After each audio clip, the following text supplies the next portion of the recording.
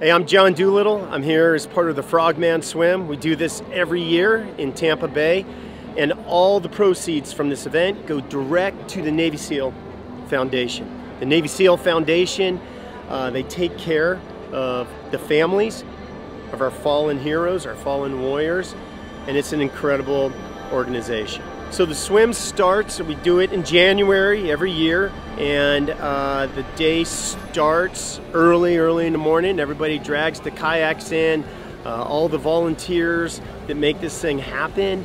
Everybody shows up early, like 4 in the morning, to set everything up.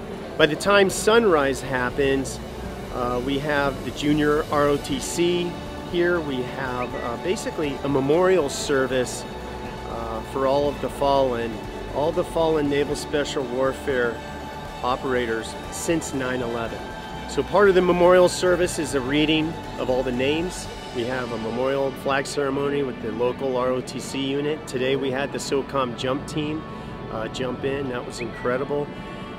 Once the memorial service is over, the swim is broken into waves, and first wave goes, 5 minutes later the next wave goes. It takes anywhere from an hour to 2 hours depending on people's abilities to get across the bay. Everybody that swims in the Frogman Swim, they swim for one of our fallen teammates. Every year we have Gold Star families represented here. So spouses, parents, siblings, kids. This year, 15 Gold Star families are represented. That's our biggest one yet. And really, that's what this is all about. It's about, it's about supporting the foundation and getting resources to the foundation. But one of the things the Navy SEAL Foundation does is they help take care of Gold Star families. It's not just right when the tragedy happens, it's really for the rest of their lives.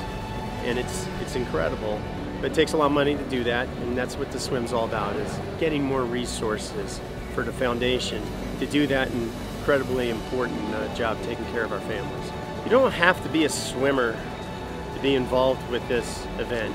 You can be a volunteer, you can just be an observer, because that memorial ceremony, as the sun's coming up over Tampa Bay, and you hear the names of the fallen warriors that have given the ultimate sacrifice for this country, people need to know about that. That needs to be shared. So if you ever want to be part of this incredible event, it's a lot of fun. A lot of good people are part of this event. Just go to our website, TampaBayFrogman.com, TampaBayFrogman.com, and be part of it next year. It's incredibly powerful, surrounded by heroes and their families.